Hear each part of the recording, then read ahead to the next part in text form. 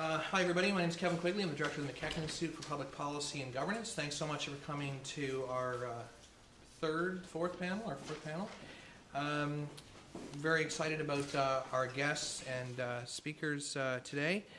I want to start off by acknowledging Jamie Baxter, who is hiding somewhere. There's Jamie right there. Jamie Baxter is from the law school, and he actually was instrumental in organizing today's panel. I'll also note that Jamie organized a fabulous conference last year in food law and policy at the law school and brought people from across the country and from different corners of the world to discuss food law and policy, which is an area of emerging interest. It's an emerging interest in a number of institutions, but I would say it's also a growing interest here at Dalhousie. First, as I say, the law school has shown increasing interest in this area. Also, in 2014, Dalhousie partnered with the Agricultural College to strengthen our agricultural hand. Of course, the faculty management, we have environmental studies here, but really we're seeing an emerging interest on campus. Also, a lot of students show a lot of growing interest in this. When you ask students to write policy papers, and I know a number of the students in the class are working on different policy areas, questions of food policy, food security are really top-of-mind issues for a lot of students. So we can see there's a lot of interest. I would say one of the more significant steps forward we made to the faculty management is the appointment of our very own dean, Dean Charlebois, who is a food distribution and policy specialist. And Sylvain will be chairing our panel today. I'm delighted he will be.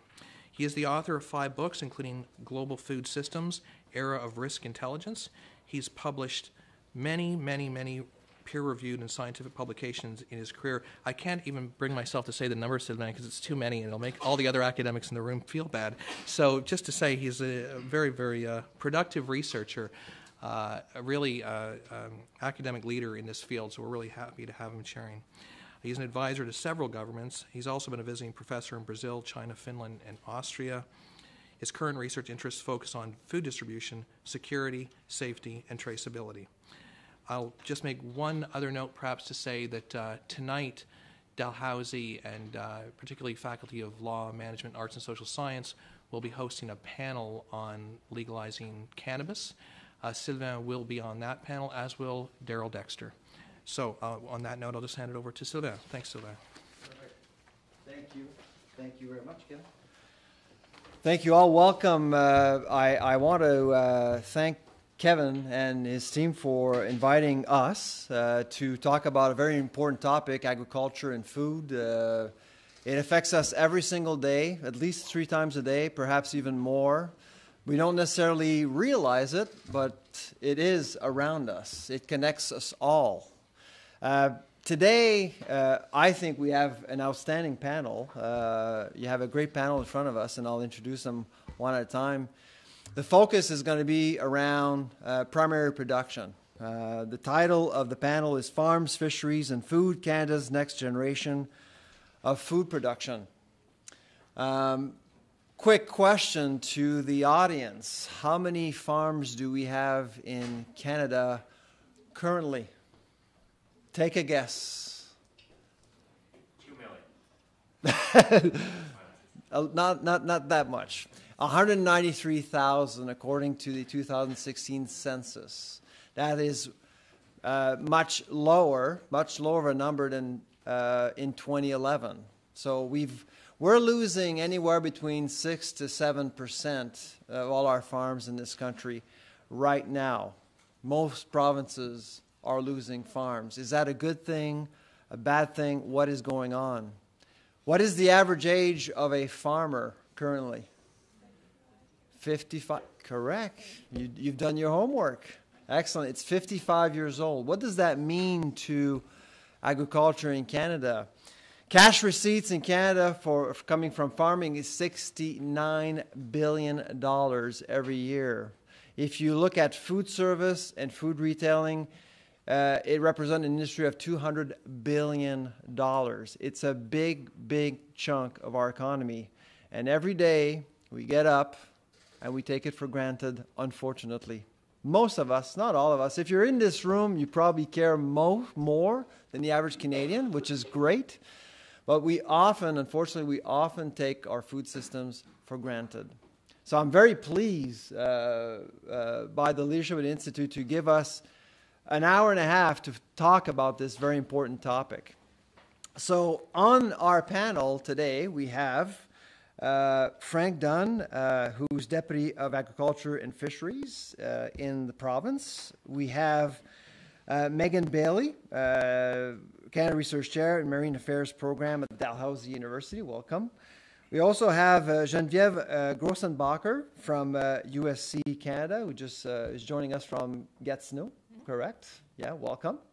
And finally, we have Amanda Peters from Glooscap Ventures, who just flew in from Germany a few days ago. So thank you very much for joining us today. So without further ado, I'll introduce our first panelist, which is Frank Dunn. And so each panelist will have 10 to 11 minutes to talk to the issue, to talk about agriculture in their own opinion, and provide us with their opinion of what is the future of agriculture and fisheries in Canada. And then we'll have a Q&A session, and I know that there are a few students in this room who have prepared very difficult, challenging questions for our panelists. So let's start with Frank Dunn. Frank Dunn has 34 years of experience with the Provincial Civil Service in a range of senior roles. He joined the Department of Agriculture and Fisheries and Aquaculture as Deputy Minister with the province just in December of 2016. I think that's when we met, actually. You were just rolling into your new role. He has served as Deputy Minister of Natural Resources. He also has served as Chief Operating Officer and Associate Deputy Minister at the Department of Education and Early Childhood Development, and also previously he was the Executive Director of Policy and Planning at the Department of Finance. So if you look at a piece of the government, Frank was probably involved with it at some point in his career. So please join me in welcoming Frank Dunn.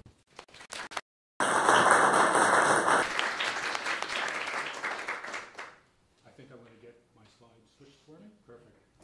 We'll keep it informal. Your mic here, though. No, it's not. It won't be as strong as Okay, we'll do it up here. So thank you, Sylvain, and thank the Institute for inviting me here today. As the kind, gracious biography said, I've been around for a while. I have one of the, I think, one of the unique jobs in the Provincial Civil Service, and that I'm responsible for both agriculture and fisheries. So you're going to hear a little bit about both in my presentation. And what I thought I would do is kind of set the context a little bit for you, primarily around Nova Scotia, and then talk about the challenges and talk about opportunities that I see that we may have in Nova Scotia. So first of all, the need, and I think the need is something that we are all aware of.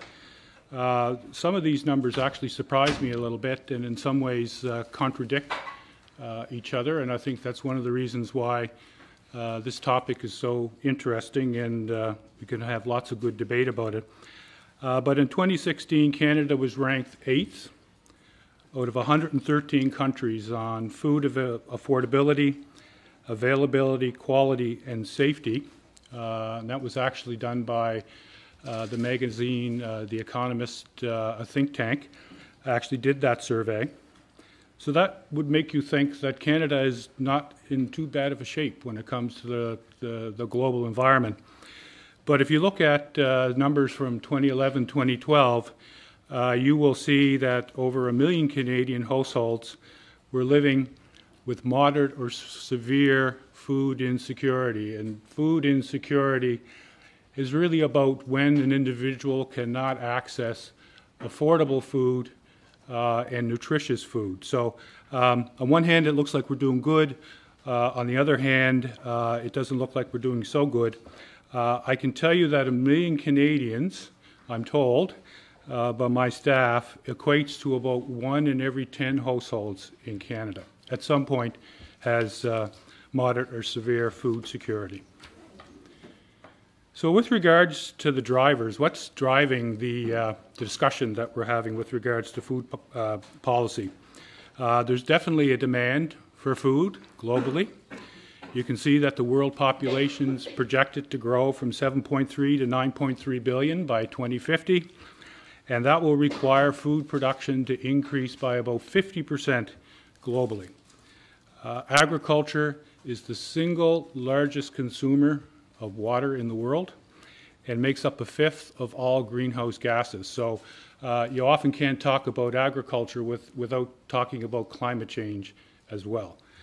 And finally, global per capita fish consumption has risen by 20 kilograms a year since 2016.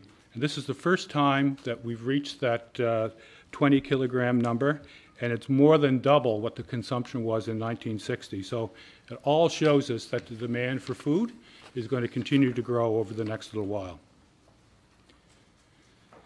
So currently, agriculture and seafood are strategies that are extremely important for the government of Nova Scotia.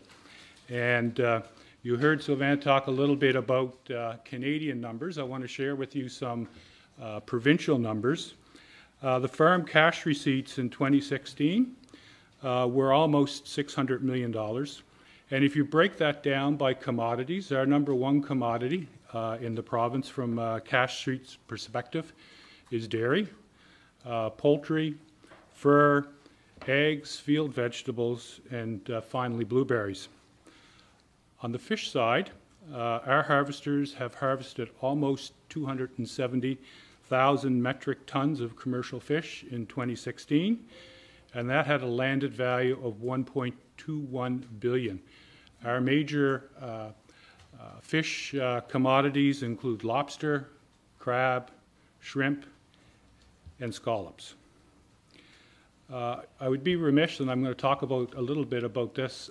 When we talk about fisheries, I'm also responsible for aquaculture in the province. So it's not only the commercial fishery that we're talking about, but also the aquaculture operations. Almost 8,000 metric tons at a value of about $55 million in 2016. And the last bullet is very important for Nova Scotia. So at least from a Nova Scotia perspective, we can't talk about food policy without talking about the economics of food policy, and that was referenced in the opening comments as well. Our international exports for agriculture products is about $350 million, and on our seafood side, $1.8 billion. We make up about 40% of the seafood exports in Canada, and our goal is to double the 1.8 million. So our major export markets, which is important to remember when I get into some other topic areas, on the agriculture side, it's the USA, followed by the European Union, followed by China.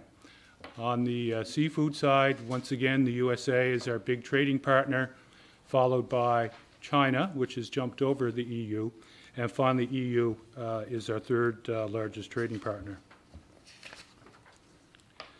Just quickly on sector employment, the average total employment, both full-time and part-time, in primary agriculture was almost 4,000 workers in Nova Scotia in 2016.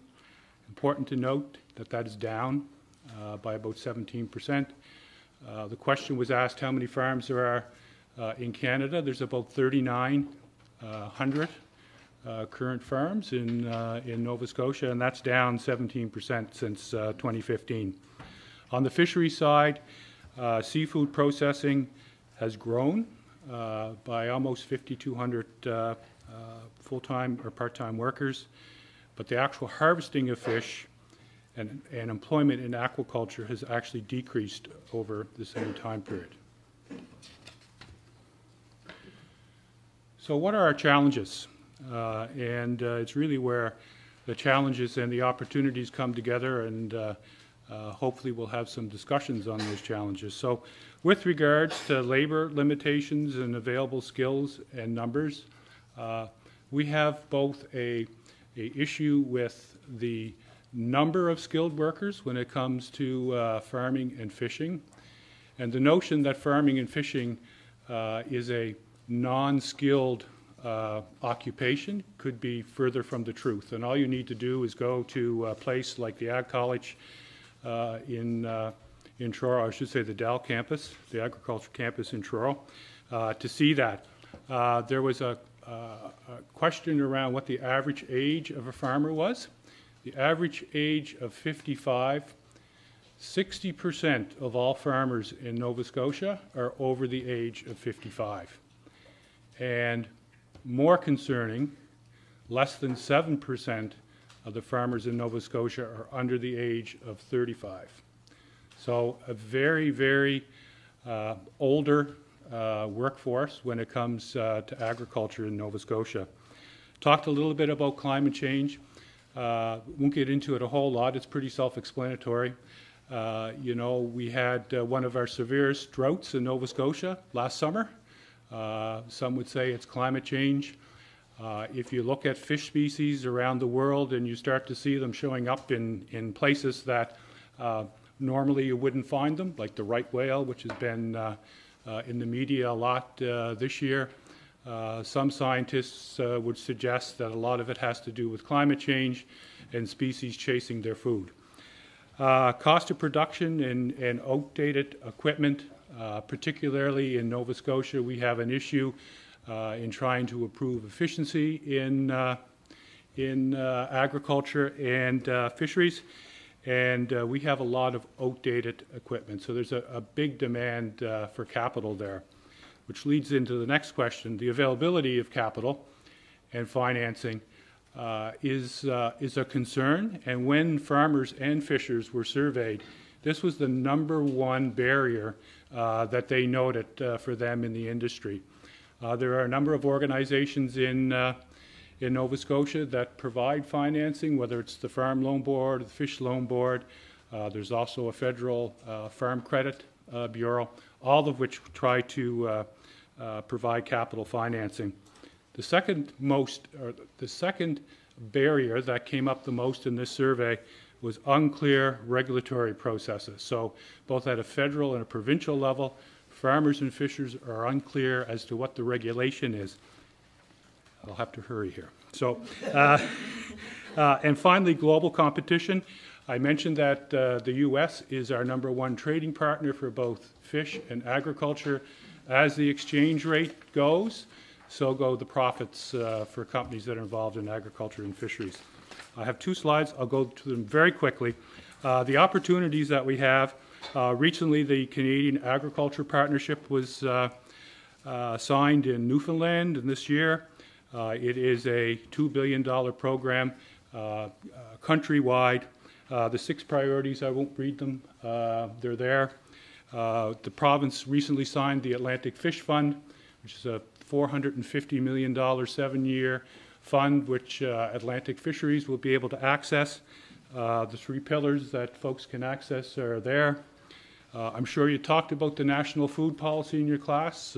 Consolidation will come to an end this summer, and the report will be released in 2018. 2 trade agreements. CETA is now in effect, came into effect September 21st. 98% of the tariffs on fish commodities, 94% of ag commodities will have their tariffs eliminated. Big market for the European Union. NAFTA is ongoing. How that will go will be anybody's guess. 1 slide. Barton Report. You know a lot about the Barton Report, I'm sure. A recommendation to increase global exports to 8%. Nova Scotia has their own report, the One Nova Scotia Report. Recommendation to double agriculture and fish exports by 2020.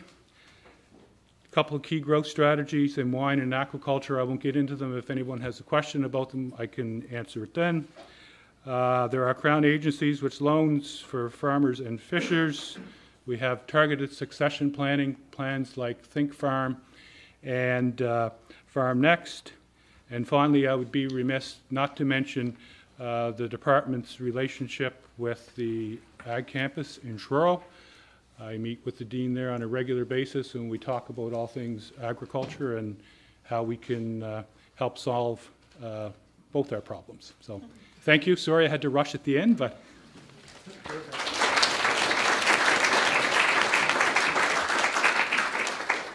Thank you, Frank.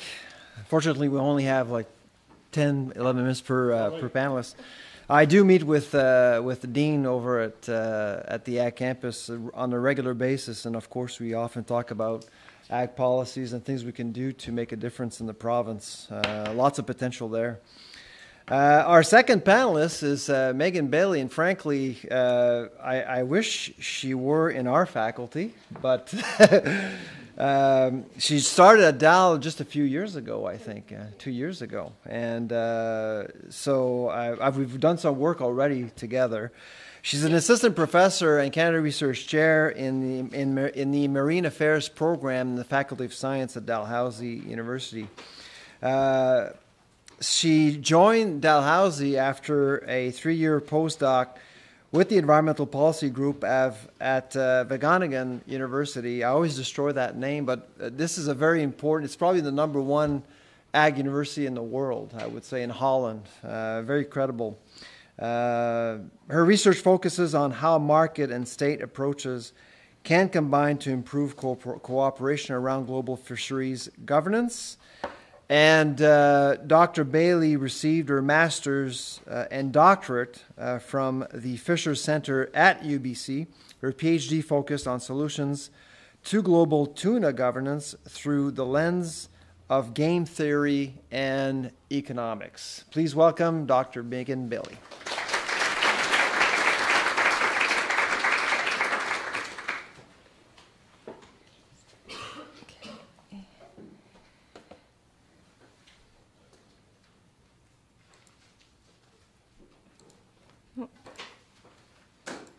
Beautiful. So thanks for those kind words and for the introduction, and thank you for the opportunity to be here. I think this talk flows really nicely from our first one, so that's awesome. You can see that my portfolio is not quite as large as our previous speakers. I've grayed out farms, so that's not part of what I study, but I do study fisheries and fish as food.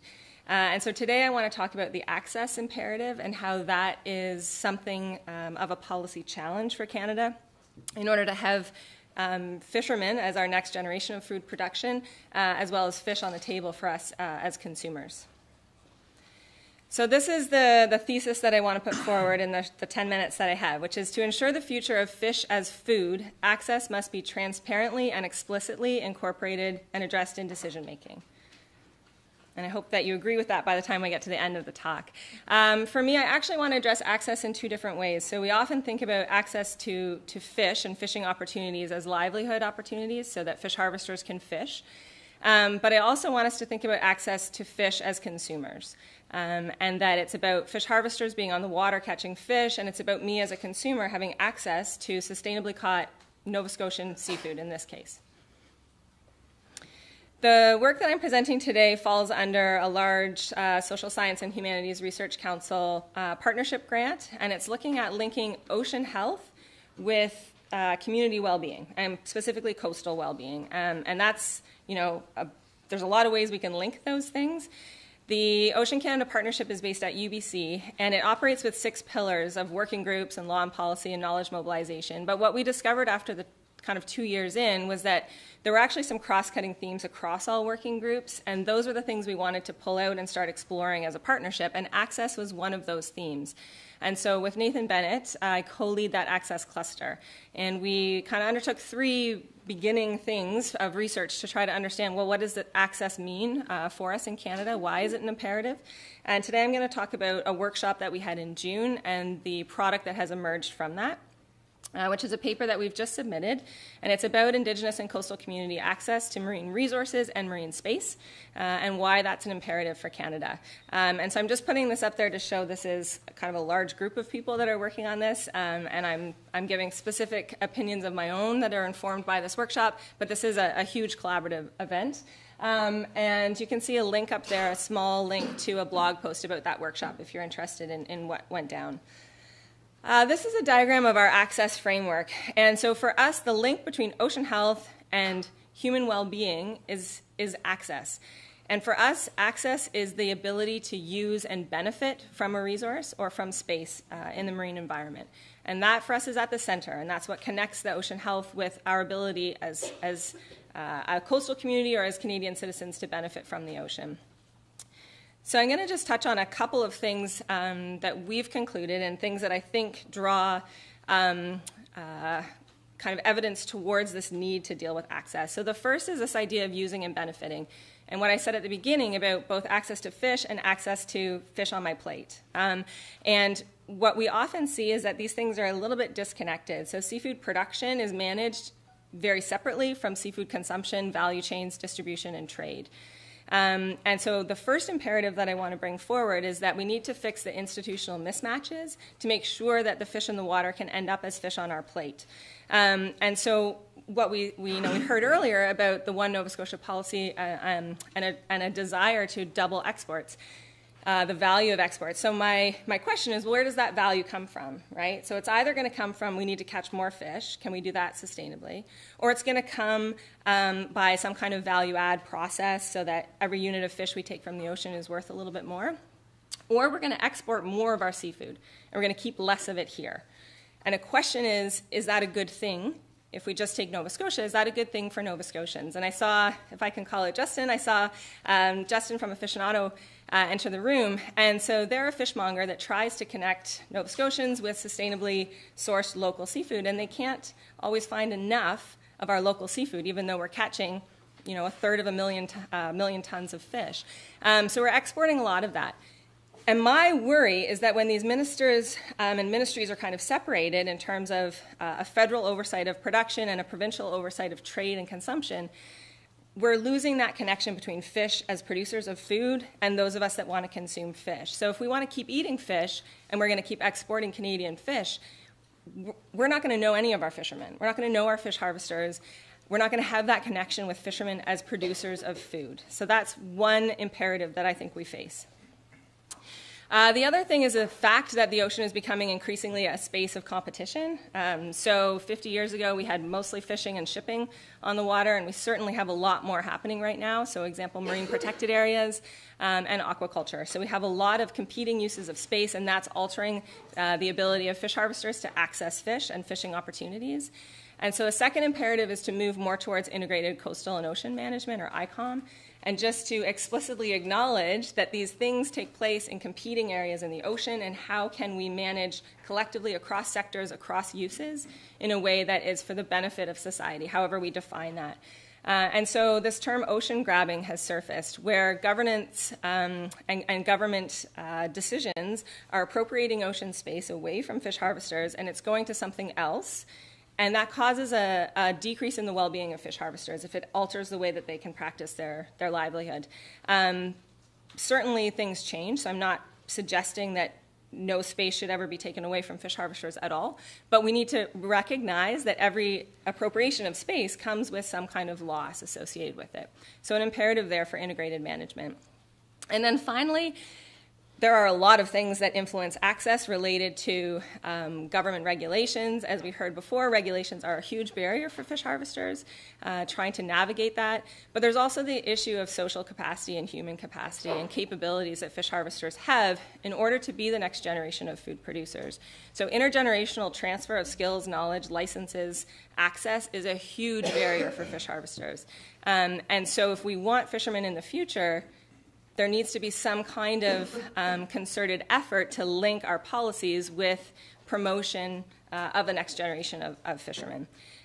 So the imperative number 3 is to enact, improve, and adapt regulations such that we're managing fisheries in a way that fits what we want as society. If we want fishermen in the future, we need to have policies that support intergenerational transfer of access. So the Fisheries Act right now is being revised, and there was mention of perhaps putting owner-operator into the Fisheries Act. And what that would mean is that those who own a license are those who are operating boats on the water, and that would hopefully help keep access within coastal communities as opposed to access being gifted away or sold to corporations or to foreign owners. Also recognizing legal precedents with respect to Indigenous rights, so food, social, and ceremonial, but also moderate livelihoods. We have rulings in place. We have a UN declaration, and yet we're not recognizing properly the rights of Indigenous peoples to access marine resources as well. And then also to think about this move away from privatization. And so One of the big issues, a fisherman who's coming tomorrow to speak in my fisheries management class, he said, he was at this workshop and he said, I want you to go and try to get a license. Try to get a license to fish. It is so hard to get a license as an individual to fish. You need to be part of a corporation, you need to have money, you need to have this access to capital. So there's a lot of barriers that have been brought up, and those aren't accidental things. They're consequences of choices that have been made. And sometimes those choices had, positive things that we were intending from them, but they may have had negative consequences as well. So that third imperative is really about regulation and recognizing the precedents that we have in place to do better. I think if we don't confront the access imperative, then Canada's next generation of fishermen will be foreign owned. Canada's next generation of fish and seafood consumers will be fed on imports. And the link between fishermen as food providers will be gone. And I think that's a bit of a tragedy. So that's it. That's all I have. Thank you very much.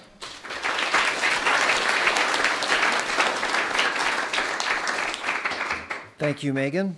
Great messages there. Our third panel speaker is Genevieve Grossenbacher. And Genevieve is the Policy and Campaigns Program Manager at USC Canada. And she's based out of Gatineau, Quebec. Genevieve joined USC back in 2010, where her work includes coordinating seedmap.org, an online portal on seeds, biodiversity, and food. Genevieve co-manages our Little Farm. Is there a French name to that? Notre Petite Ferme. There you go. A certified organic farm in the province of Quebec. Genevieve co-chairs Food Security Canada's New Farmer Initiative, and she has worked at many levels of the food movement, from farm to cafeteria program coordinator in 75 different schools and hospitals to vice president of Canadian Organic Growers. An active member of the community for sure. Please welcome Genevieve.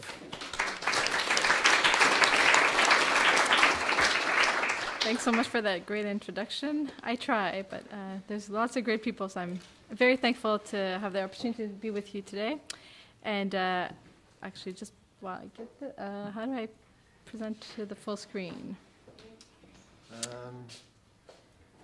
Full screen. How do we get to the full screen? Well, it's here, but before I do that, I actually wanted to acknowledge the unceded territory we are on, which I believe is Mi'kmaq territory. And there you go. Yeah. Perfect. So I just wanted to talk to you a bit about, from my viewpoint, the challenges that we have in terms of supporting the next generation of farmers, which I am a part of. As Sylvain said, I do work at USC Canada on food policy issues or policy issues that affect new farmers and agriculture in the future. And by the way, I don't have much time to introduce USC Canada, but I do invite you to go check it out. It's a great organization that works with farmers around the world and in Canada to help them save their local seeds. But today I'll be talking more about the role that I've played in figuring out what are the challenges that new farmers face today and what do we need to do as a society to make sure that we still have farmers tomorrow. And just a note about myself, I do run a small-scale organic farm. My partner is a full-time farmer. We have someone with us on production full-time. But I do very much represent the type of farmers I'll be talking about a bit later today. Farmers who are not from a farming background, but who have decided to go, after a university degree, go into agriculture and try to make it work for themselves. So we do about 250 CSA baskets, so we deliver boxes every day, every week to people, and we used to do a farmer's market, but we do also sales to local restaurants. So as Sylvain was mentioning, these are 2011 stats, so I haven't had time to update them, but we only had 205,000 farms or so, and now it's 190-something. So we know that back then we were losing 10 farms a day across the country. In Quebec, that was also 11 farms a day, actually. Quebec was pretty bad. Farmers are getting older. The average age is now 55. 75% of farmers currently don't have someone in line to take over their farm. And that is worrisome because we know that it takes 5 to 10 years for a farmer to find someone to take over their land. Farm size has gone up. Farm debt has also risen to 332%. So it's really hard for new farmers, especially when they don't come from a family background. And out of university, you have school debt sometimes. You want to buy a farm, and you have to buy into like 5 million plus enterprise. It's really tough to do that. Yet, there's currently about 20,000 farms across Canada where there's farmers over under 40. And those numbers are getting up. But there's kind of a paradox right now. More than ever, we need people to take over the farms that don't have anyone lined up. Yet there's more and more barriers for the young people to go in agriculture. So for instance, when I started, it took me 10 years to find land, and I'll get back to that in a sec. 10 years. Yet I was at a time where there was lots of people like me wanting to go in agriculture. If it takes 10 years for every one of us to find land, we won't have farming future tomorrow. And we know that we're at a time where, and a lot of people are getting into farming and want to do farming in a more sustainable way, or try to find the best practices they can to make sure that they lower their environmental footprint, because everyone wants to be more climate resilient. So we're at a time where we need more sustainable practice. We have farmers who want to go in agriculture and do that, and yet the farmers are taking a long time to get in. But there's kind of a new face of new farmers happening. I mean, there's different profiles of new farmers, but more and more what we're seeing is that people wanting to get into farming tend to be, instead of being like 18 to 30, they're more like 25 to 40 and up, often a second generation career or after university. They tend to want to farm in cooperative models or in collective ways, and definitely often there's a couple of them. Again, university degree, a huge component or a huge focus on making sure that the farms are environmentally sustainable and financially viable. That's something that we didn't necessarily see before. Definitely, usually a focus on high-value crops, or at least getting into modes of agriculture. Like right now, there's a lot of people going into diversified vegetable production because there's not that much infrastructure required to get in, or there's not as many blocks. It's really hard right now to get into dairy because you either need a lot of money or a lot of infrastructure to get in. And those farmers are really being innovative. For instance, this is La Ferme aux Petits Oignons in Quebec near Mont-Tremblant. They own 6 hectares, and of that they cultivate 4.5. That's really what the land can, grow, because the rest is housing and greenhouses and stuff. They turn out $750,000 on 4.5 hectares. Just to put that in context, their neighbor across the street grows corn and hay. They can pull out $350 per acre on the same landscape. So we're not at all talking the same profitability. So for a long time, the big barrier was getting the government's attention of saying, this is a model that works. This is a model that, actually not only does it generate revenue, but, it employs 3 to 5 times more people than if you did hay. It's being innovative by adapting new technique, adapting tractors to make sure to work in small scales. But yet, there was, until recently, we're starting to change, virtually no support for this type of agriculture. So I'll get back to that. But there's a really opportunity of the new farmers right now really interested also in growing for the local market. I agree that export market will always be there. It's about currently 1/3 of the domestic. So right now agriculture represents 1 in 8 jobs is from agriculture, and of the cash receipts, 2/3 go to the domestic market, and 1/3 goes to the export market. The government right now is focusing on the export market, which is great, but at the same time, as you were saying, domestically, there's an untapped demand for local products. We're not even tapping into that, so we really need to put, in my opinion, more energy into that. I'll skip that.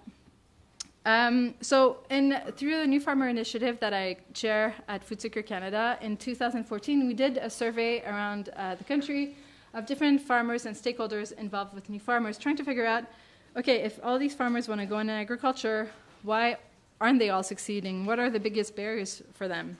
And this, what we found has been echoed since then by a study that was done by the New Farmer Coalition. that really looked like, really there is 4 big barriers for new farmers. First, access to land. So access is huge.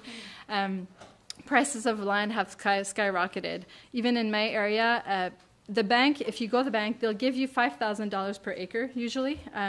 But when you go to buy the land is worth often up to $50,000 per acre. So that means you have to pocket the difference. So if I want to, and in my area, the land is topography because of that. It's really hard to find, a 5-acre plot that I can use. To have a 5-acre plot, I need to buy 100 acres. So if I need to pocket the difference, I just don't have the money. So access to land is huge. Access to finance, again, a lot of the financing is really geared towards the supply management world, which is great, needs to continue happening, but really there's not a lot of financing for me if I want to start a vegetable operation and I don't have much guarantees to bring to the bank, and then I'm starting a business that doesn't need much infrastructure. They're looking at me and saying, well, actually, I was told this at the beginning of my career. If you want to go in agriculture, if you go in supply management, we'll lend you $1 million. If you want to go and do vegetables, you're not talking about adding much infrastructure, we'll lend you $100,000. So not at all the same support. Access to training and extension, that has been really interesting. So what we found in the farmers we spoke to, anyone who was in the supply management or the more conventional type of agriculture has a lot of support through the schools. But the farmers who are really going into agriculture now, a lot of them are looking into new or less costly ways of doing agriculture. So even in the fisheries or in the diversified vegetable production, and they're getting their support from nonprofit organizations. So those organizations are core. If we want to make sure we have farmers in the future, those organizations need to continue offering the training, yet these are severely not funded, and the funding keeps being cut. And we were also talking in the north, there's lack of agricultural policy in the north. So in the Northwest Territories, I believe, agriculture is not even seen as a possibility. So if you want to be a farmer there, good luck getting any support. But thankfully, that's about to change. So I'm not sure how I'm doing for time. But so we had identified, there's a lot of things we can do in terms of like land, access to training, and policies in the north. But I've highlighted the ones that I think actually we have the capacity to change either through the next policy framework, the new Canadian Agricultural Partnership starting to take effect in 2018, or through the food policy. We really have an opportunity to look at land access. Well, first, I think we can't look at land if we're not serious about looking at our relationship with Indigenous people and respecting their rights. So many times we've seen that actually Indigenous communities have proven that they conserve resources better, and they have really good ways of managing collective properties, yet we don't address that in Canada. We need to do that. But another thing that we need to do, land usually falls within provincial jurisdiction, so it's a bit tricky to figure out what at the federal level we can do. But I think the federal government is really well placed right now to incentivize provinces to put in practices and programs for the provinces to protect their own farmland. Quebec and Manitoba have done interesting work in that sense. Quebec has been really good also, and I can speak more about that because that's where I'm from, but really interesting programs in terms of like financing programs for access to land, incubator farms where you go for a short period of time and then you need to move. It's really, if you don't have access to land, if you're not from a farming background, that's a cheap way to start your farm and figure out if you want to do it. Land banks, community land trusts. But one thing really on the financial side that we must do is really make sure that the programs, there's a lot of programs through the policy framework that support farmers. However, a lot of them are geared towards a specific type of farming. So if you're a diversified farmer, if you're a farmer that really tries to move to sustainable practices, a lot of the programs by default, like in terms of, just to give you an example, in terms of climate change, some grants in Ontario you could access if you were reducing your pesticide use. But if you're an organic farmer that doesn't use pesticides, there will no compensation for you. So it creates a disincentive for farmers, or a competitive change. But anyway, lots more we can do and we can discuss later. Yeah, I forget. No, but I really think in the Canadian Agricultural Partnership, the food policy for Canada, and even internationally through our... time is up. Lots of opportunities for us to do lots more.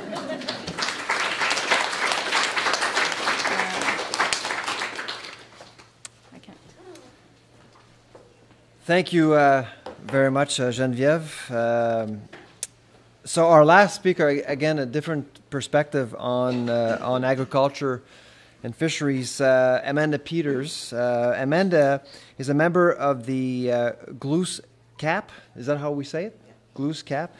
First Nations, and is the CEO of Glooscap Ventures. Glooscap Ventures was created back in April of 2014 as the economic development arm of the Glooscap First Nation. Amanda holds a Bachelor of Arts degree from Mount Allison University and holds a master's degree in political science, information management, and public administration at Dalhousie University, and a certificate in creative writing from the University of Toronto. She has worked from the Atlantic Policy Congress of First Nations Chiefs Secretariat. Amanda has also worked as the Director of Administration for Glooscap First Nation. Please welcome Amanda Peters.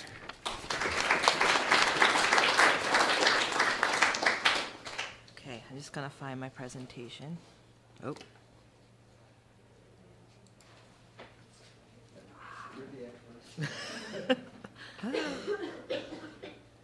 Oh, I see it. Where did I go? There we are. Hide that, and you are this one here? That's me. Okay. Here you go. Okay, perfect. I want to thank the school or the Institute for inviting me here today. And as Genevieve did, I want to acknowledge that we are on the traditional territory of the Mi'kmaq. I'm going to talk today about farms, fisheries, and food from an Indigenous perspective here in Nova Scotia, but a little bit more broadly, because when it comes to issues of climate change, we have to consider the peoples of the North as well. So I just wrote a little agenda to keep myself on track. I'm going to keep to my 10 minutes, hopefully. So my perspective is to speak from the Indigenous policy perspective. So I'm going to go through a little, maybe boring, I'm not sure, an historic policy evolution for First Nations and Indigenous peoples in Canada, and then talk about the current policy framework. So traditional food production. So First Nations people have been planting food. A lot of people assume that all First Nations people are hunter-gatherers. While it is true for the Mi'kmaq on the East Coast, we do have the Iroquois who cultivated the Three Sisters. I'm not sure if you're familiar with the Three Sisters, but that's squash, beans, and wild rice. So the Iroquois would actually plant these all together in mounds so they grew together, and they harvested them and they used them for their winter foods. The Ojibwe, while they didn't plant it, they did harvest wild rice, and you can still have Ojibwe wild rice. But as I said, some, including the Mi'kmaq here on the East Coast, were hunter-gatherers and moved inland for the winter and to the ocean in the summer to collect food. So reservations and forest farming. I'm sure you're all familiar with the reservation system here in Canada. Since the English and the French came to Canada, they were taking Indigenous people and putting them on certain parcels of land. This was all codified in the Indian Act of 1876, where they created the reserve system. So the prairie, part of their plan was to assimilate First Nations through agriculture, funny enough. By making First Nations people into farmers, they thought they would bring them more into civilization, I'll put it that way. So there are new policies put into place to ensure that Indigenous success would not interfere with non-Indigenous farmers. So in the prairies, they were successful. The Indigenous farmers were doing well. They were having communal farms. They were selling their product. Then the government said, we got to stop this from happening because the non-Indigenous farmers are getting a little riled up. So they put in three policy areas. They separated the land so that Indigenous people could not have large tracts of land. They could only have tiny tracts of land. They made them return to peasant farming and not allowed to use any of the newer technologies. And they created the permit system where First Nations people were not allowed to farm or sell their product without government permission. So this led to the collapse of Indigenous farming in the prairies. In Atlantic Canada, there was not really a lot of success because the reserve system here in Nova Scotia, the Indigenous people would put on the worst land. So we couldn't grow anything. And then when we did and it failed, we were blamed for not being good farmers. So you can't talk about Indigenous farming and fishing without talking about food insecurity in Canada.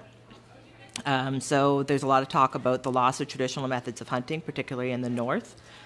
Socioeconomic risk factors, as you may already know, First Nations people in Canada are more likely to live in poverty, not have as much educational attainment or housing issues, and this all leads to a lack of food. cost of food in the north, which is really important. A basket of food in Nunavut is $551. The same basket in Montreal is $237. I was up north once at a grocery store and saw a watermelon for $60. So you see a lot of First Nations people with a cart of Hungry Man dinners and Pepsi because that's affordable. But a watermelon and a bag of apples, which is $25, is not affordable. So there's a lot of food insecurity, especially in the north, but here in the south as well. And of course, climate change. When you look at the north again, there's coastal erosion, the warming of the earth. This is taking away the ice. So the Indigenous people of the north can't get out to hunt. They can't get out to get their foods. A loss of traditional methods of hunting. I've heard a few perspectives on this. So one is that a lot of non-Indigenous people are going in to tell the Indigenous folks, particularly up north, that your food is full of mercury. It's all terrible. You can't hunt it. Don't eat it anymore. So they stopped when it wasn't actually true. So they've now lost all of their traditional methods of hunting, and they can't go get their own food, and it's affecting their health. They're used to having those traditional foods. So again, I'm going to talk briefly. I'm not going to talk about Sparrow, but I'm going to talk about the Marshall decision. So the Marshall decision in 1993, Donald Marshall from Member 2 First Nation here in Nova Scotia was caught fishing and selling eel near Antigonish. He was his traps were seized and he was fined, and he argued that he had the right to fish eel under the Peace and Friendship Treaties. So in September 1999, the Supreme Court of Canada confirmed that he did have the right to fish for a moderate livelihood. So after that, the DFO and the government was caught a little off guard. They're like, oh my goodness, what do we do? Now all the Indigenous people are going to go out and start fishing, which we did. So in the Atlantic, there are 34 Mi'kmaq Maliseet communities, and we were given the opportunity to commercially fish, but also for our, we call it FSC, our Food, Social, and Ceremonial Fisheries. So food, social, and ceremonial fisheries has been in the news a lot in the last 2 weeks here in Nova Scotia, and that is where, in Glooscap, for example, we have one fisherman who goes out and fishes, brings all of that product to a reserve, and we distribute it amongst our community members. It works the same way for hunting. We ask one of our hunters to find one moose. We have that moose in our community, and we divide it amongst community members on a first-served basis. We do not sell it. You're not allowed to sell it. Of course, there's always going to be one bad apple, but the majority of First Nations do not sell their FSC. We actually eat it, and we use it for ceremony, we use it for feast, etc. However, the government also allowed us to get into the commercial fisheries. They provided $160 million to help First Nations communities in Atlantic Canada buy boats and licenses, generally used boats, which are now coming to the end of their livelihood or have since then, because it first started rolling out in about 2003. So at Glooscap, for example, we have 2 fishing vessels. We fish lobster, swordfish, tuna, groundfish. That's it right now. We have access to a lot more. If you look at Listigosh or Eskasoni or the bigger communities, they have snow crab licenses. We're growing, so we've just purchased, well, not purchasing, we're building a brand new vessel, and we have a 3rd lobster license. So I'm trying to rush through this, so I apologize. Current policy landscape. So we do have areas where we can access fisheries and agriculture.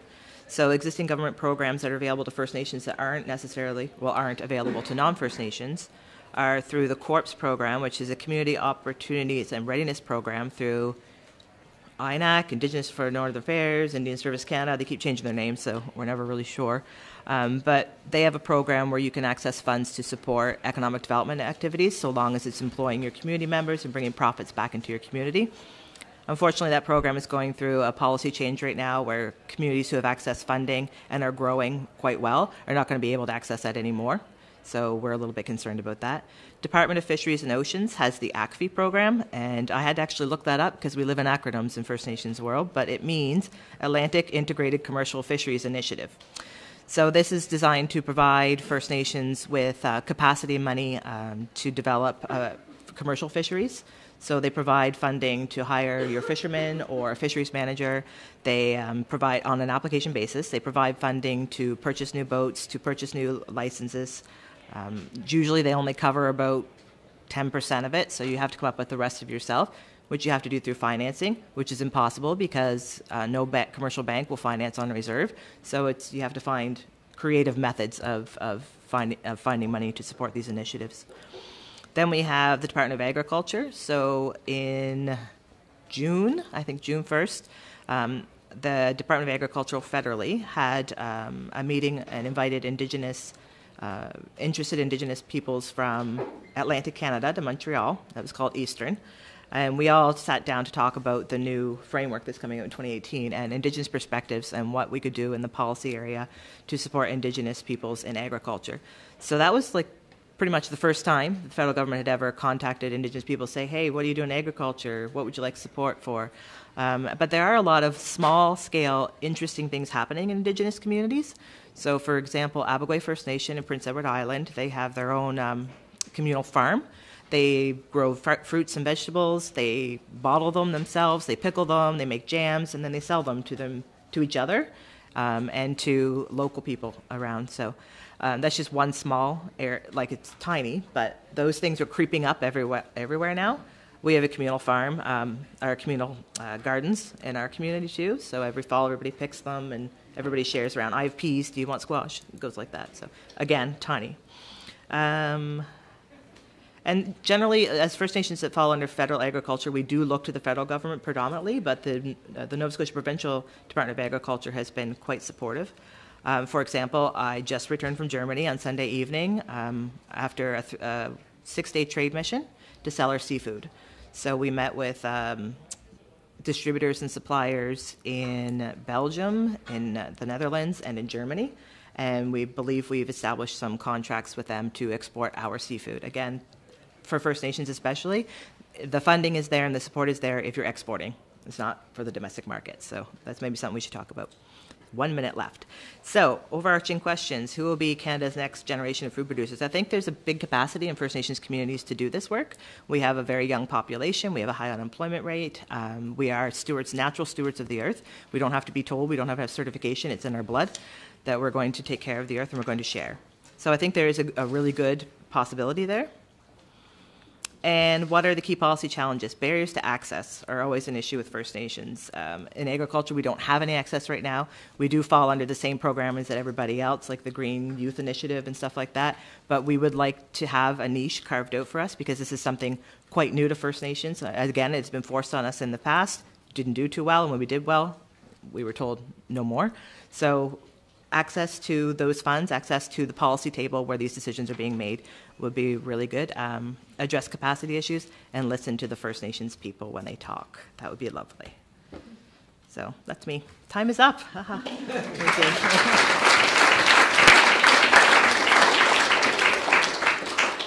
Thank you, Amanda.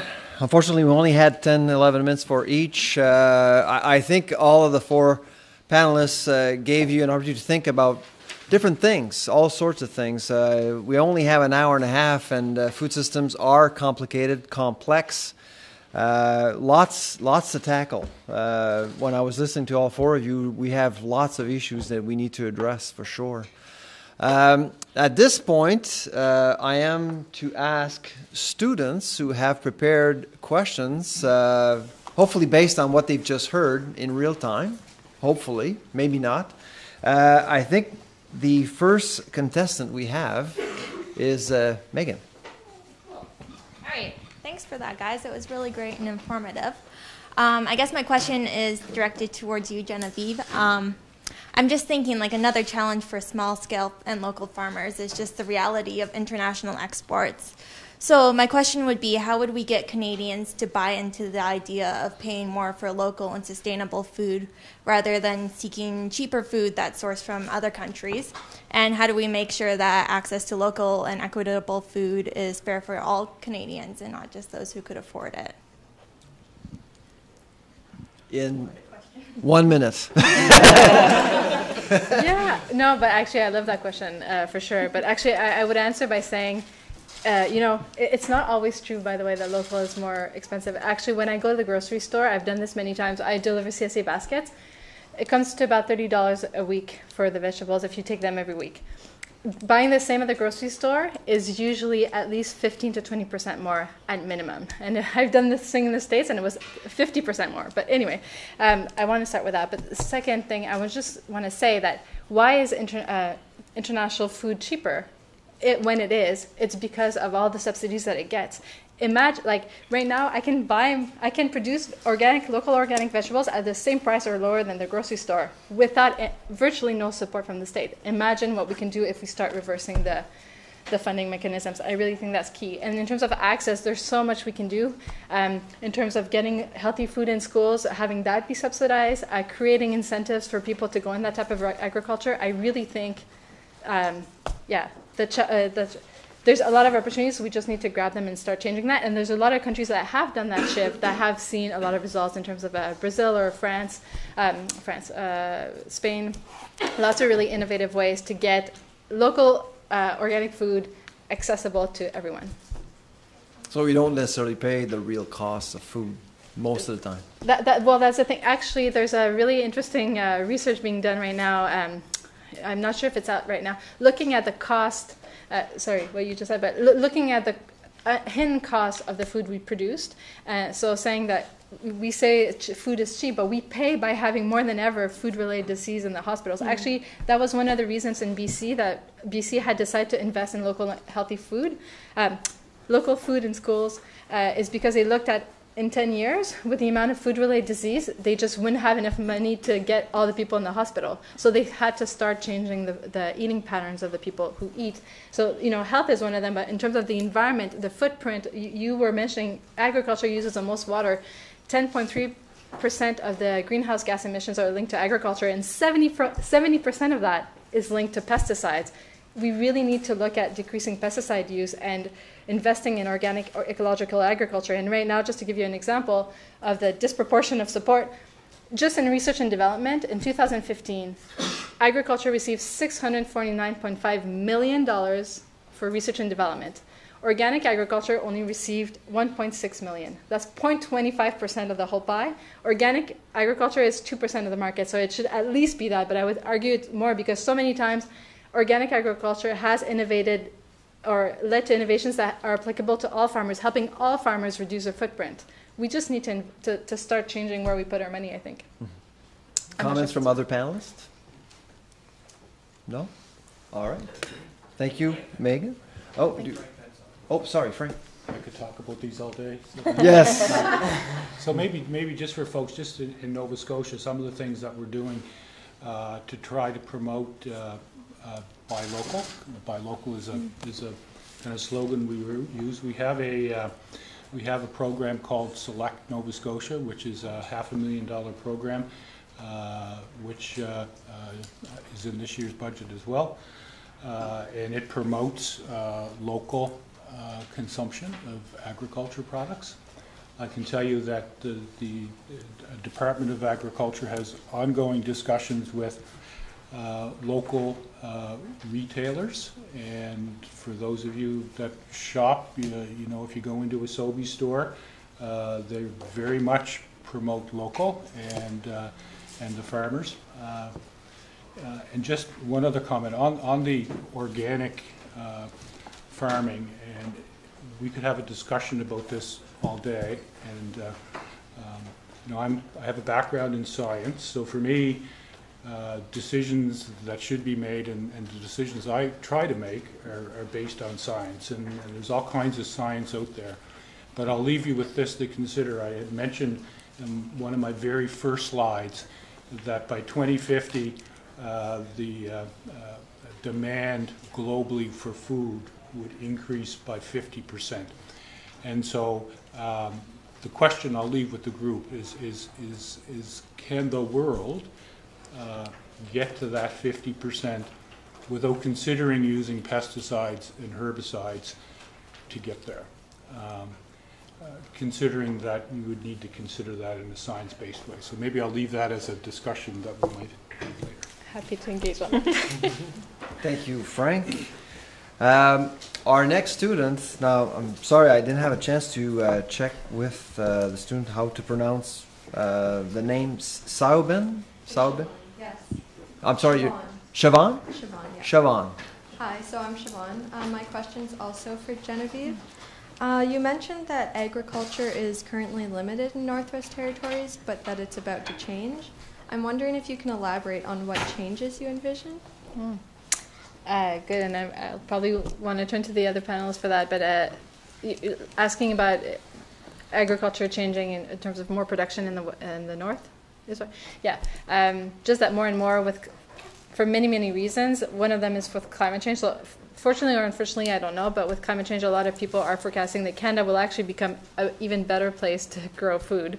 At least a lot of countries are turning to Canada right now, and that's why a lot of private investment funds are investing right now into land in Canada. It's becoming a bit of a black gold.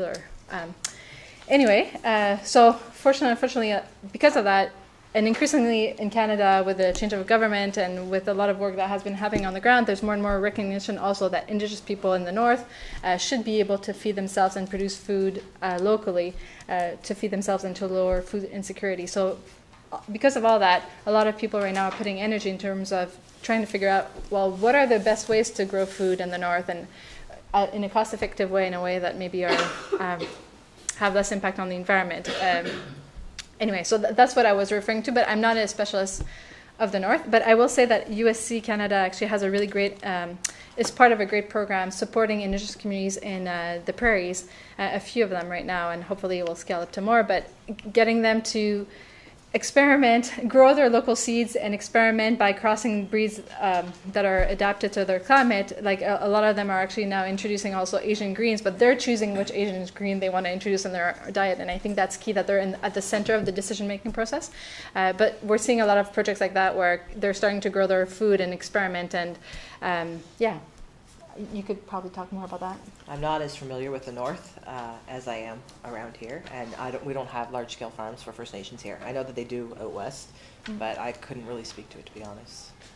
Yeah. I'm familiar with the hunting and the impact of climate change on hunting, but not on growing food. Right. So the opportunities are really twofold. On one hand, there's more policy interest to look at food in the north and investment in food in the north, and at the same time, there's communities that are more ready than ever to produce food and to be able to potentially even make a profit from them. The Indigenous communities we work is they want to feed themselves, but they want to eventually maybe also get profit from it, something they were denied in the past.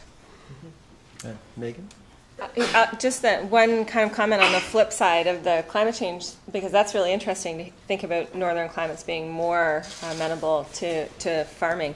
But for the harvesting of animals, for example, so beluga, narwhal, the ability to store those is becoming much more difficult with the loss of permafrost and the need for freezers that have to run over longer periods of time. And where does that, the financing come for that? And so I think there's a lot of interesting initiatives around kind of community freezers so that individual households don't have to store their meat and bear that cost individually, because that's going to be really prohibitive in the future as far as I understand it. Any other comments, Frank?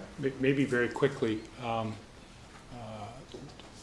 not the definition of traditional farming, but aquaculture, in my mind and in the province's mind, is a farming activity. It's the farming of fish in the water, and I can tell you that that is an area that the provincial government is concentrating on with the First Nations people. I know that Waikagama has a trout farm that is doing quite well. We've engaged several chiefs that have traveled with us to Norway for a large aquaculture conference, and I would suggest that, and I don't know much about the north, but I would suggest that fish farming or aquaculture is a possibility in the north as well. Thank you. All right. Elizabeth. Here we are. Hi. You have your mic? Okay. I'm Elizabeth. Thank you all for coming in. You were very eye-opening and insightful. My question is for Frank. I come from Kansas, Nova Scotia, which is a very fishing-dependent town, although technically not a town anymore. And you had talked about a limitation for the province being about skilled labor. And one trend that I noticed when I was going to school was that people who were entering into the fishing industry were unskilled, and that they mostly came out of high school, if they even graduated. And so how does the province work towards resolving that need for skilled labor with the trend of unskilled labor being so prevalent, especially in the fishing industries? So it's a good question, and I was trying to find a spot where I could make this point. Whenever we talk about food policy, you can't talk about food policy in and of itself. Whenever you talk about public policy, there are always other policies that you need to consider and are impacted. In this particular case, it's workforce or labor policy, if you want to call it that. Education. Education is exactly. I think the first thing we have to do is to educate people that the common belief, I think, even today, that fishing and farming, is you got the tractor and you're pulling the wagon along, or you're out with the block and tackle type of thing. It is a highly skilled, very innovative industries, and I know that the community college, for one, and the Dal campus for agriculture in Truro are making a difference when it comes to training young people to enter into either farming or fishing.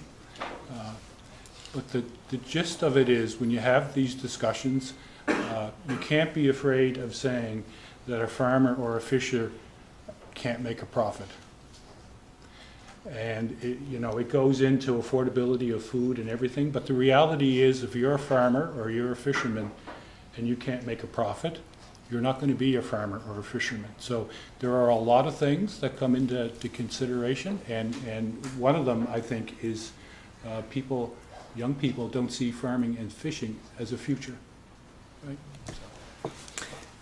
Any other thoughts? Genevieve? Yeah, it's maybe slightly different than that, but thanks for your comments. I just wanted to say one thing that came to mind is one of the things we've been asking. It's true that sometimes it's unskilled, or not from an agricultural background or fishery background, but sometimes some of the grants that farmers can access to employ people require that the person comes from an agricultural fisher background. However, there's been a change now, but we've shown that a lot of the farmers, the people interested in farming don't necessarily come from an ag background, yet we should still be able to hire them and help to improve their skills. And more than that, I think there should be programs to help us retain labor. So once labor is skilled, that we have, like right now, you can have a grant, but it can't apply again to the same person.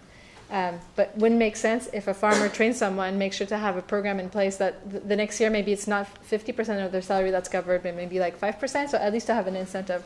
That's a small thing, but just the point that you raise about the income of farmers is also definitely key. We haven't really addressed it here, but across Canada, most farmers make below the poverty line in terms of revenue. And when you're a farmer, you grow some food. Well, depending on what you grow some food and can at least eat part of that. But we really need to think about that issue, because whether it's a basic income or a top-up so that at least they get a certain revenue, it's key, because otherwise we won't have new people wanting to go in those sectors in the future. Mm-hmm. Amanda? I just want to throw out there that the Nova Scotia Community College does offer training for fishermen. We recently put one of the young guys, he's 27, on our boat. We put him through captain's training, and we access DFO money for that through the Indigenous programming, but now he is a qualified captain. So they do offer those trainings through Nova Scotia Community College, I believe at the Yarmouth campus. So there's opportunities there to gain skills and knowledge that we need. Just curious here, is anyone not in farming but want to go into farming? No? Okay. No. Oh, don't let this panel discourage you. There is hope. No, let's go for it. Can I make Frank, one? yeah. Critical that we continue to have farming and fishing in Nova Scotia. For those of you that haven't read the One Nova Scotia report by Ray Ivney, who was the chair, those industries, he did not consider them to be sunshine industries, sunset industries going by the wayside. If we do not have farming and fishing in Nova Scotia, the rural fabric of Nova Scotia, I believe, personally, is going to disappear. And so this urbanization of populations and the shriveling up of the rural economy and people moving away from small town Nova Scotia or rural Nova Scotia is going to continue. So it's critical, not only from a food policy perspective, but if you want the fabric of Nova Scotia to stay, let's say, the way it is now, that we need to find solutions. And the Barton report actually is consistent with that as well. Yeah, absolutely. Thank you, Elizabeth. Next is Kelsey, right next. Hi, my question's also for Frank. Invasive species are a real problem here in Canada, impacting fisheries and aquaculture. What impact does this have on food security, and what can we do to mitigate this impact? It has a big impact. I'll give you two examples. Chain pickerel and smallmouth bass are did you say invasive species? That was that? Yes. Invasive species, yeah. Yeah, invasive species in Nova Scotia. If you're a sport fisherman and have ever been to a lake that has chain pickerel or smallmouth bass, the chances are there's nothing else in the lake. What people may not know was back in the 1960s, smallmouth bass was actually introduced by the government of the day into Nova Scotia with the idea that it would be a good sport fishery. I guess it's an example of sometimes for all goods and intentions, when it comes to policy decisions, they somehow go awry. But to answer your question, so invasive species such as chain pickerel and smallnose bass outcompete all other marine species, marine fish in an environment. So it has a big impact. What are we doing about it?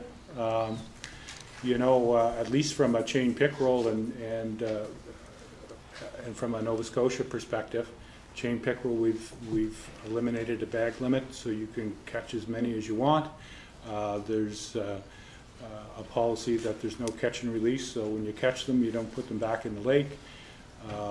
We also have and we don't do this very often, but we also have a method where you can actually electrify the body of water. It essentially kills everything in the water, but if the lake is primarily chain pickerel, then you can start afresh. It's a big issue, not only invasive species, not only on the fish side, but on the farming and the aquaculture side as well. Thank you, Frank. Any other thoughts, comments? All right.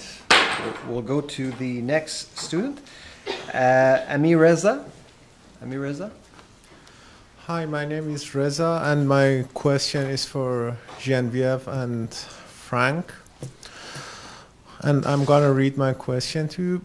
What are the differences between an organic farm and a regular farm?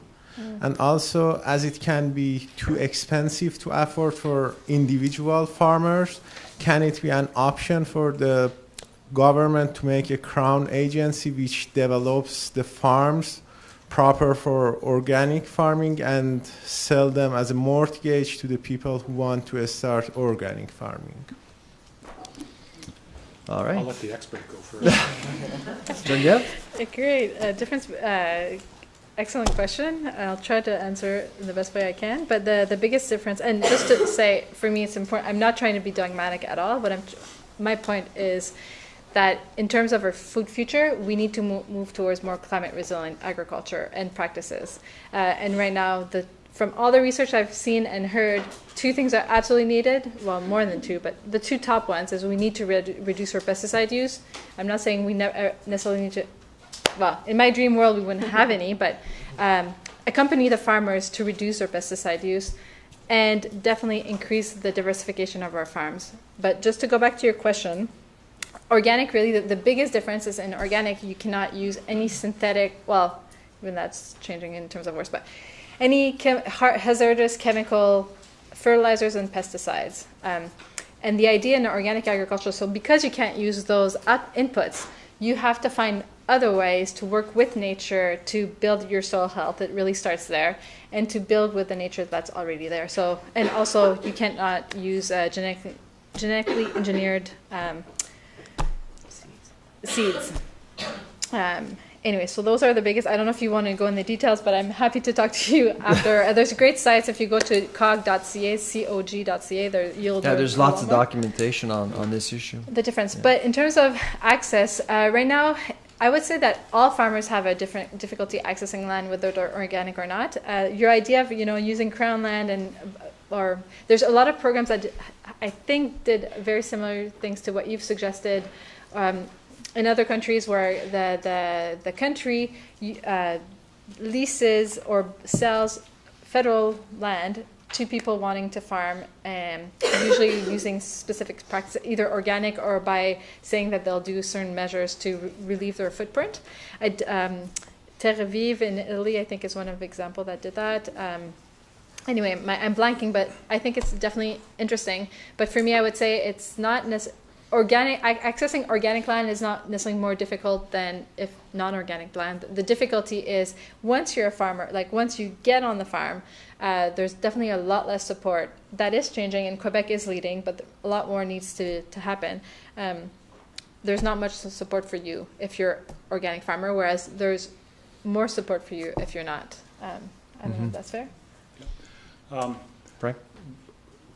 Partially a bureaucratic answer. I guess when you have a bureaucrat in the room, you're going to get at least one bureaucratic answer. So on the difference between organic and non-organic,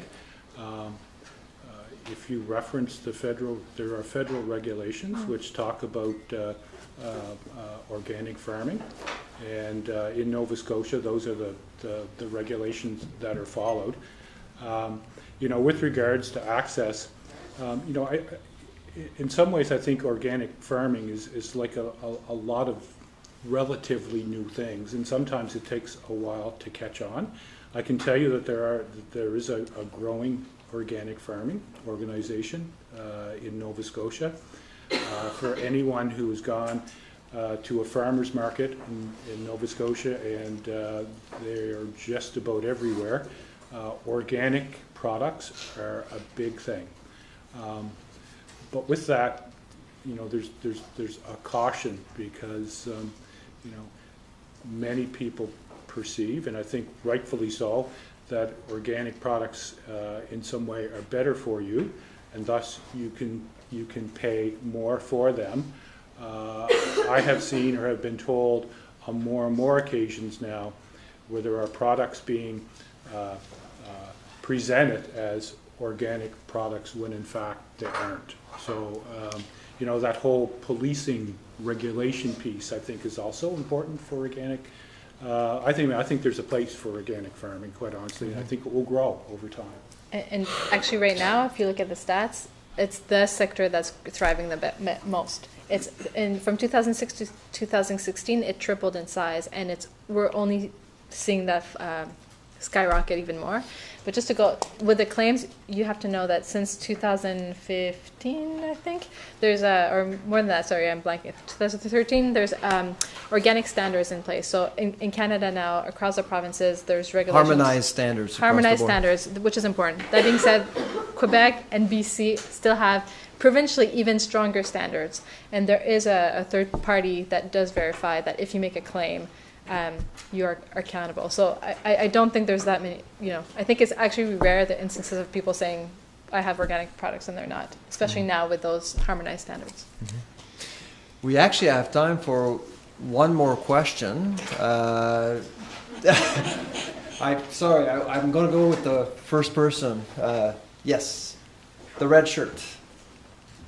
I'm Jonathan. I'm an MPA student here. My question's for Genevieve, which is what percentage of our farmers in Canada would you say are not credibly seeking to earn a living from it? Like, I come from a farming-intensive county and could describe probably a dozen operations where the people only want to earn $10,000 or $20,000 a year at the most.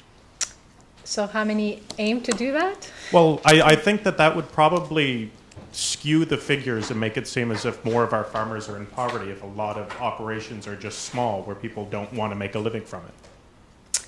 No, that's a good question. Actually, there's in Quebec, like hobby farms. Yeah, there's definitely a lot of hobby farms. However, I would say I don't have the numbers for you, and I don't know if anyone else have the number. But I can tell you for sure. Oh, you do. Well, for Nova Scotia, it's about 60% or below 10,000. pretty small farms. Yeah, and actually, just to put that in perspective, I think we need to make sure. Sorry, what's the number? So it's and if I remember correctly, it's between 50 and 60% of farms in Nova Scotia are below 10,000 gross income. Okay. Of the 3,900 we have. Yes. Okay. Wow. Thank gross you. income. Yes, gross income. Yeah. And that's so. It's really hard to compute those numbers though, because if they only have that in gross income, is that because it's their choice or because they can't grow that market? But you're right that for sure hobby farmers will always have a spot. And actually, in Canada, we've had a lot of policies since the 30s trying to specifically dismantle small, medium, and hobby farms. And I think those are always the farms that have fed the communities.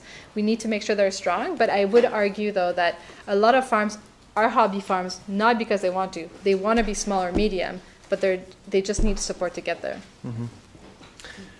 All right. Thank you for the question. We've run out of time, unfortunately. Again, I think we could talk for hours on this topic. On behalf of the MacEachen Institute, I want to thank the panelists. I think they've done a great job in making us think in different ways about food systems in general. So thank you very much for joining us today.